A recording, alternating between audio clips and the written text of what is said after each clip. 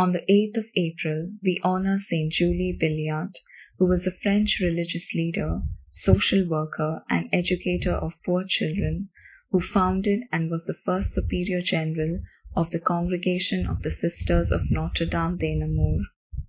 Born in Quevilly, France, into a family of well-to-do farmers, young Mary Rose Julie Billiart showed an early interest in religion and in helping the sick and the poor. Though the first years of her life were relatively peaceful and uncomplicated, Julie had to take up manual work as a young teen when her family lost its money. However, she spent her spare time teaching catechism to young people and to the farm laborers.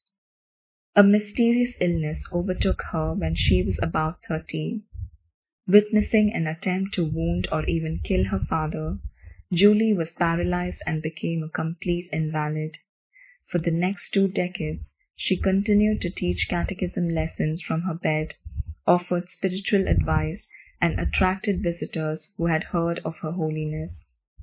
When the French Revolution broke out in 1789, revolutionary forces became aware of her allegiance to fugitive priests. With the help of friends, she was smuggled out of Quevilly in a hay cart.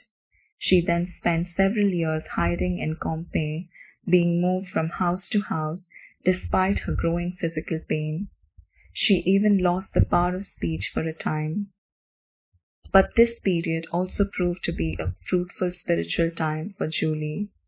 It was at this time she had a vision in which she saw Calvary surrounded by women in religious habits and heard a voice saying, "Behold these spiritual daughters whom I give you in an institute marked by the cross." As time passed and Julie continued her mobile life, she made the acquaintance of an aristocratic woman, François Blondet-Bardon, who shared Julie's interest in teaching the faith. In 1803, the two women began the Institute of Notre Dame, which was dedicated to the education of the poor, young Christian girls, and the training of catechists. The following year, the first Sisters of Notre Dame made their vows. That was the same year that Julie recovered from the illness.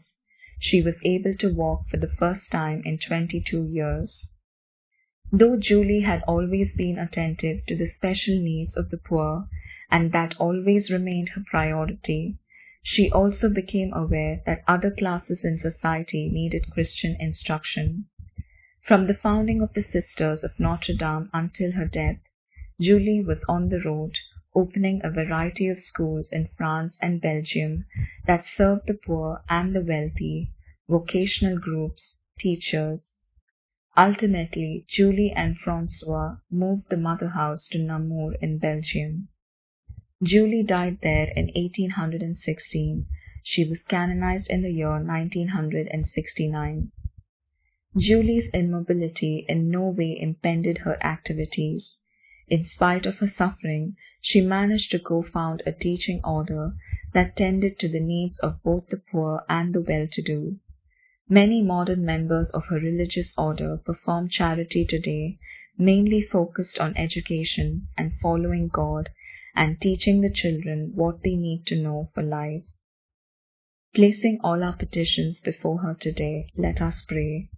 Almighty Father, our life and our love, look upon us with kindness as we celebrate the life of your servant Saint Julie.